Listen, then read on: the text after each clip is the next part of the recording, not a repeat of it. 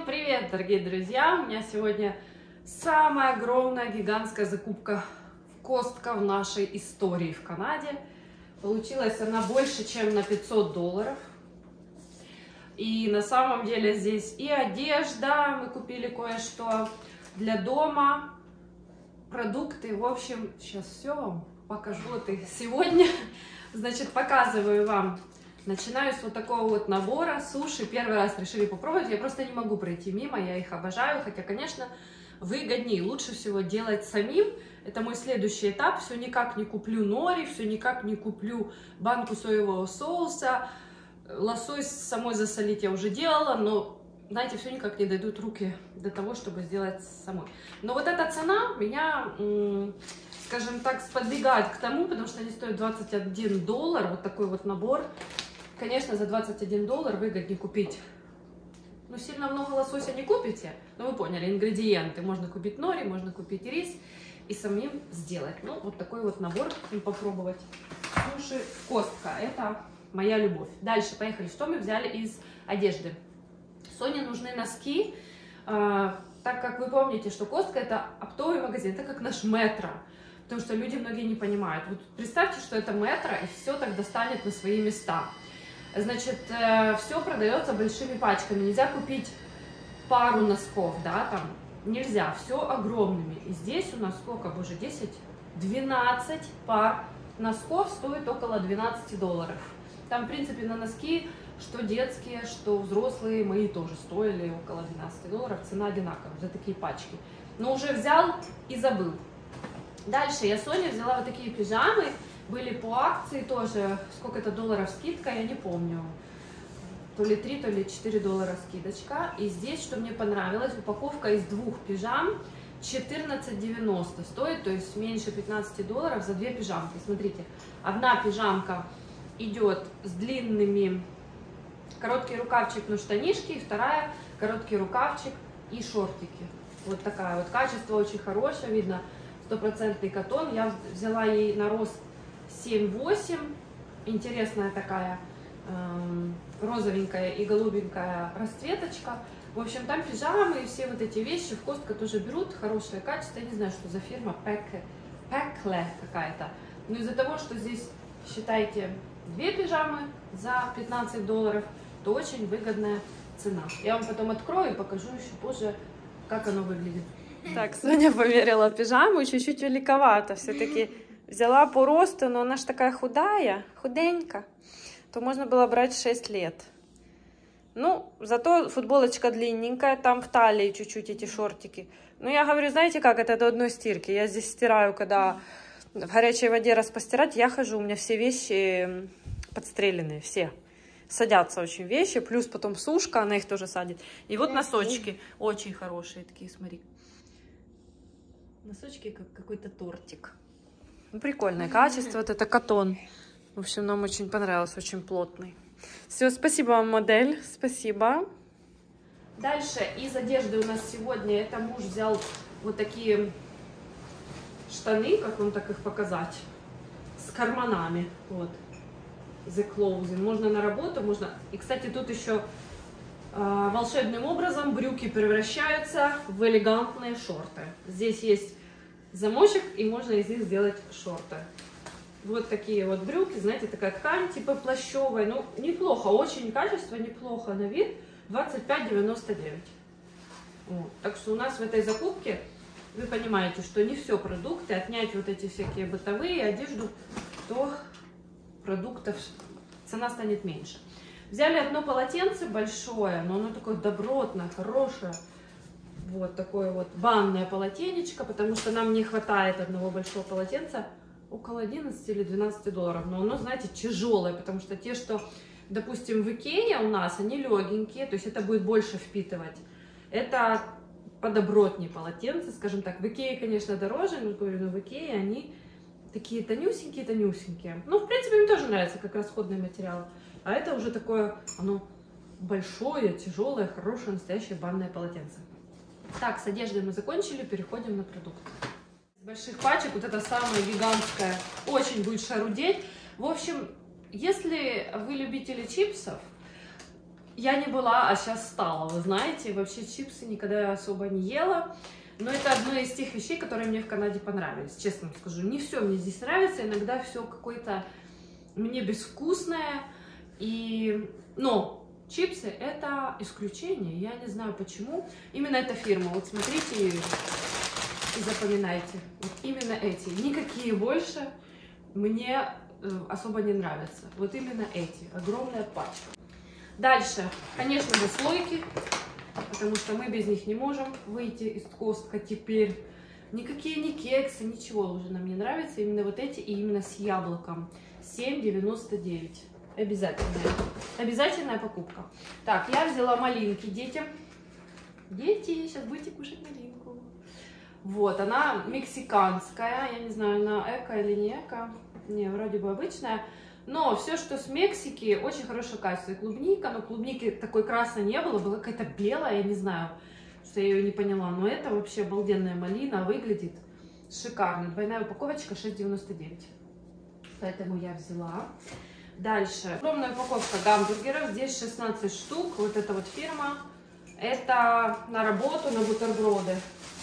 Ну и детям тоже. Хотя детям мы взяли обычный хлеб. Так. Далее, что мы взяли? Как всегда, то, что я помню цены. 4,99 вот этот салат. Всегда его беру, который очень долго хранится из-за липучки. Вот эта лента. Я рассказываю об этом в каждом видео. Дальше. Это огурцы. Очень вкусные вот эти. Мне нравится эта фирма. Очень свеженькие. Пахнут огурчиком. Обалденные. Тоже или 6, или 7 долларов. 12 долларов Филадельфия. Мы уже не ели давно ее. Ну как, неделю или две. Оригинал мы берем 2 упаковки по 500 грамм. То есть килограмм где-то около 12 или 13 долларов. Тоже это выгодно. Я так не беру по одной штучке. Не беру в обычном... Привет, поздоровайся. У меня помощница появилась. Я сама не справляюсь сегодня, видите. Так. Дальше. Хлеб. На, давай, я хлеб покажу, потом ты, хорошо? Хлеб вот такой взяли, это какой-то модный хлеб, я не знаю, модный, но он был с хорошей скидкой. Модный хлеб, да? Звучит как прикольно. Я даже не знаю, что здесь модного, но здесь написано, что он без ГМО, сертифицированный, без ореха. В общем, не знаю, очень модный хлеб, 5 чем-то долларов стоит за 2 вот эти вот. Я думаю, что он действительно состав у него будет лучше, чем у обычного. Это я взяла детям, кстати, вам. Дети, это вы? Хорошо, я знаю. Давай, следующее, тяни, что ты хочешь. Наш сырок любимый, мы взяли 2 по 2. Вот такие упаковочки, они тоже около 12 долларов. Вообще, в Costco можно не запоминать цены, у них примерно, действительно, на все примерно одна цена. Так, 10, там, 12 долларов. Взяли 2, потому что он долго хранится. Мы в этом месяце уже в Costco не планируем ехать, потому что набрали вот так вот. Это очень дорого обходится. Ну, это, конечно, шучу. Что значит дорого? На самом деле, сейчас я работаю в супермаркете обычном, я понимаю, что, кто не говорил, в Costco выгоднее брать. Бананы. Банана. Я не знаю, это связкой шло или по весу. Ты, Соня, не помнишь? Сейчас я быстро. Да, это $1,99, вот такая связка. Вообще класс. Вообще класс. 2 доллара, вот. Тут их по весу, я не знаю, больше килограмма точно. Масло. Беатрис 5 чем-то стоит. Unsalted. Я взяла на запас, пускай будет. Хотя у меня есть. Хия. Вот это хия ты не поднимешь. Мы взяли вот такую здоровую упаковку. 2 килограмма, 43 стрипс. Такие... типа наггетсов, куриные штучки. Тоже что-то около 12 долларов стоило. Ну, в общем, пускай будет. Давно мы не брали. Пускай будет в морозилке. Это что? Олео. Соня говорит олео. Олео.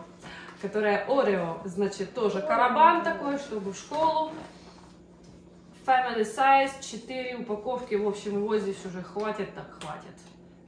2 кг. 2 кг. Да. Так. Далее. Поехали. Это у нас что? Масло? Нет, не масло.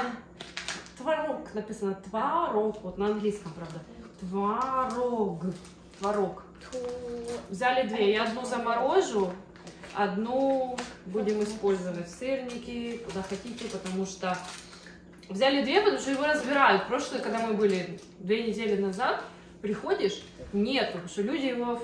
Ну, это наши, наш, наверное, разбирают его. 11,69 за 2 по 500 за килограмм. Я уже положила. На, вторую.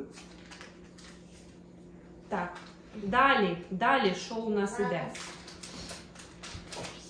Все. Давай, далі. Ой, ты тянешь, как всегда. ММД. Мы взяли, это Kirkland фирма Trail Mix. 1,8 килограмм, почти 2 килограмма, вот такая смесь. Аплодисменты этой смеси. Значит, она стоит, я вам не скажу, сколько стоит, напишу, скорее всего, потому что так найти сложно, но цена была приемлемая. Значит, здесь ММД смешан с орехами, с изюмом, вот такое вот мы решили взять, попробовать, не знаю. Вот такое вот. Ого, здоровенная такая штука. Хлопья тоже здоровенные, тут все вот, они не продаются по одной пачке, продаются по 2. Эти я взяла, потому что Соня хотела другие, но там очень много сахара. А здесь всего 6 грамм, и они по вкусу очень неплохие. Вот эти мне нравятся. Мультигрейн, вот такие вот. Здоровенные. Так, уже некуда нам ставить. Дальше. Это чё? Это папина штука. Папа взял на 3 года вперед бритв, потому что какие батарейки? Это лезвия. Потому что, говорит, здесь очень дорого покупать вот так, там поштучно, вот эти, знаете, станочки. А так получилось, там что-то $49 была скидка за вот эти все. Сколько здесь их, боже мой? 18 станков. 18 за $49. Это действительно выгодно, хоть это и хватит на 3 года вперед, но так дешевле. Понимаете, в чем различие? Дальше взяли вот эти темные помидоры кума, то я их когда-то брала. И 18, все, Соня проверила, все четко, 18 штук, все, окей, держи, складывай. Кума, то темные помидоры, они очень классные в салат, в общем, действительно вкусные. Около $8 они стоят. Дальше, ну давай, тут просто очень все тяжелое, за тебя переживаю. Тяни. Тяни. Я не могу, оно не тяжелое, оно просто придавливает. Это помнишь, что это? Да. Что? Это то, что нам нужно. Да, в общем, в чем специфика Costco еще мне очень нравится. Мы шли, попили кофе, Starbucks, потому что была дегустация. В каждом ряду практически, но это так на выходные дни, я не знаю, как в будни, происходит дегустация чего-то. Ну, чего-то. Обычно это товары, которые в Costco продаются. И мы уже шли на кассу, да, и попробовали кофе, и потом нам попробовали вот эту штучку. И нам с Соней очень понравилось, правда? Мальчикам не понравилось нашим, и мы им не будем давать, потому что, знаете, почему мне понравилось? Здесь интересная такая, как соленый такой крекер, но в шоколаде. Я обожаю сочетание соленого и сладкого, и оно такое вот в меру. В общем, обалденная вещь. Вот так бы я бы его никогда бы, может, и не купила, потому что оно что-то непонятное нарисовано. И была акция 8 с чем-то долларов за вот такую упаковку. Только из-за дегустации, что оно мне очень понравилось, и Соне. Я пошла и взяла. Мясо опять, вот это мы его едим. Это на бутерброды. 11,99. 13,50 за вот этот вкусманище. Гигантомания, гигантский. Давай вот это покажем. Я и хотела. Давай. Это, уже забываю все время, как он называется. Бекон, да, яичница с яйцами. Хэш-браун или как-то так. В общем, тоже очень классная штука. Она хранится в морозилке. Оно как готово. Там уже внутри все вместе намешано. Высыпаешь просто на сковородку утром, заливаешь яйцами. Очень обалденная вещь. Обалденная, действительно. Стоит около $10. Так, поехали дальше. Тяни, потому что оно не тяжелое. Я давно смотрю на этот чай. Кстати, это очень качественный, хороший чай. Он даже продается на IHERB, я знаю эту марку с IHERB. Но это выгоднее покупать, чем в Walmart по маленьким. Здесь 144 чайных пакетика. Уже как купил, это Earl Grey чай, 288 грамм. В общем, 144 уже пакета уже взяли, так взяли. Потому что я вечно маленькие беру, они заканчиваются быстро. Этот чай был без скидки, но тем не менее, нужен чай, думаю, взяли уже и забыли на долгое время. Тоже около 11 долларов. Давай дальше. Вот это, ребята, я уже снимала, как-то показывала. Обалденнейшая вещь. Как они называются? Пельмени. Какие-то восточные пельмени с имбирем. Но имбирь это просто соус имбирный. Да. С чаем. Это не чай, это там соус, он там внутри. То есть они как бы уже готовы. Их просто можно пожарить на сковородке. Обалденнейшая вещь, как с мясом. Грубо говоря, как пельмени, но они в виде вареников с мясом. И отдельно идет имбирный соус. И я его как бы боялась, переживала из-за этого имбирного соуса. Но вот здесь он именно в сочетании обалденно мне понравился. Так что если вы будете видеть вот такие вот, берите, пробуйте. Около 10 долларов стоит. 36 штук, они уже готовы. То есть варить их не надо. Но их нужно все равно обжарить или чуть-чуть в водичке протушить несколько минут на сковородке. Обалденнейшая вещь. Так, давай дальше. У нас все, видите, все в огромных сейчас масштабах, карабанах. Взяли моцарелла стикс, тоже было около. Все вот в таком вот районе 10, 11, 12, 13 долларов. Вот так стоит. 1,47 килограмма моцарелла стикс. Это палочки моцарелла. Мы любим, но тут уже решили взять. Не часто мы такое берем, но взяли. Сюда уже положим. Молоко. Молоко, как всегда, Беатрис. 5,60. Нечего тут показывать, рассказывать. Сейчас я достану. Тут уже огромные. Сейчас достану. Смотрите, мешок картошки, как всегда, наш розовый. Он очень хороший. Сливки 35%, самая выгодная цена в Costco, и они очень жирненькие, обалденные кофе, вообще. Просто 10% немножко не то. Это цукини. Я с них делаю блинчики. Вам нравятся эти блинчики? Да, любят они эти блинчики. И я, ну, в общем, обалденная вещь. Тру на терочке, яйцо добавляю, бывает яблоко добавлю, бывает без яблока. То есть соленые делаю. Соль, все. И, мука, ну, чуть-чуть муки. И вот такие вот получаются. Так, далее. Кофе.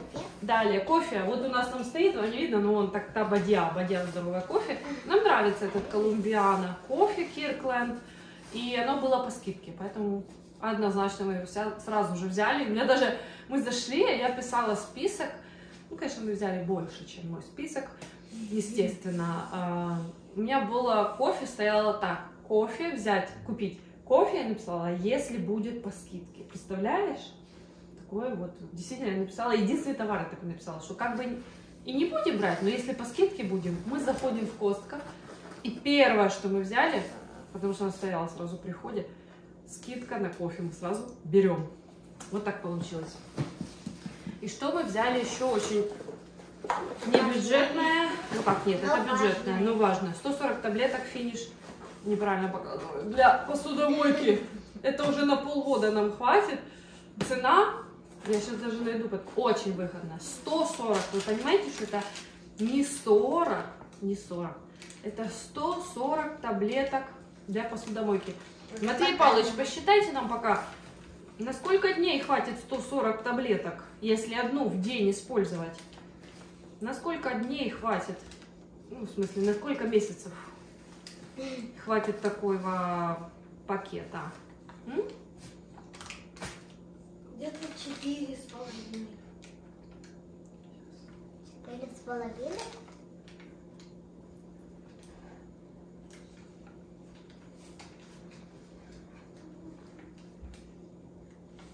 Ладно. Нет, сиди.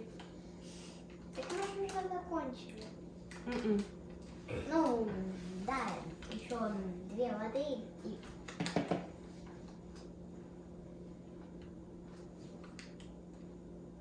Еще бульон.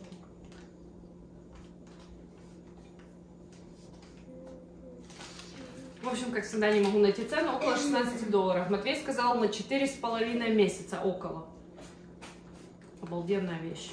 Поэтому это надолго. Вот такие выгодно покупать, делать вещи. И еще мы взяли, это стоило 20... Боже, я не могу. Стой, Соня, помогай. Спасибо. Значит, вот такую здоровенную Tide, бадью Тайда в капсулах, 76 штук. Решили попробовать. Должно вымываться, если не будет сильно мне вонять. Я так надеюсь, что нет. Вот, потому что мы пользуемся Тайдом. У них какой-то нормальный такой Тайд, я вам скажу. Мы пользуемся только жидкими, абсолютно. У меня нет аллергии на него, он не воняет, он хорошо выполаскивается. И я надеюсь, что это тоже такой будет. На 76 стирок, 20 с чем-то, 22 доллара, по-моему. Ну, хорошая была скидка, около 7 долларов. Поэтому мы взяли. Ой, Соня, давай назад. Ой. Все.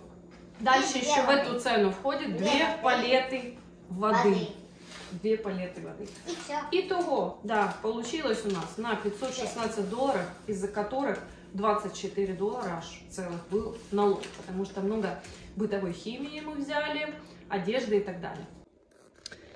Вот огромные 2 палеты воды, которые я вам говорила. И сейчас я быстренько пройдусь по чеку еще раз, чтобы вам не писать. Вот, 33,99 минус 7, это Tide, по акции Tide. Малина 6,99, хлопья 9,49, помидоры 7,99, салат 4,99, огурцы 5,49, масло 5,49, куриные эти штучки 14,99, Орео 13,99. Чай 12,49, я вот так буду показывать. Пельмешки те 10,99, хэш-браун 12,99, моцарелла, моцарелла 16,99, и что-то думала, что он дешевле. Сливки 4,79. Вот эти, что я не забыла вам сказать, ММДМ с орешками, вот тот огромный пакет, почти 2 килограмма. Он стоит 17,99. Так, творожок я вам говорила. Мягкий сыр 12,99. Бритвы, вот какая скидка на бритвы, почему выгодно. 15 долларов. Они стоили 65 долларов, минус 15. Поэтому выгодно. Полотенечко 11,99. Суши 21,99. Цукини 5,99. Слоечки я вам говорила. Мясо. Носочки 12,99. Кофе 20 долларов по скидке. Что еще? Все, одежда, я вам сказала. Все, друзья, вот такая вот сумма получилась. Все, друзья, спасибо, что были с нами. Всем пока. Но перед этим, как мы помашем ручкой, пожалуйста, поставьте там лайки, вподобайки, как хотите называйте, но главное поставьте, напишите ваш комментарий. Нам будет очень-очень приятно. И всем пока-пока. Да, всем пока-пока. За Соню поставьте лайк обязательно и напишите, потому что это, я думаю, что она заслуживает. Правда? Да. Все, пока.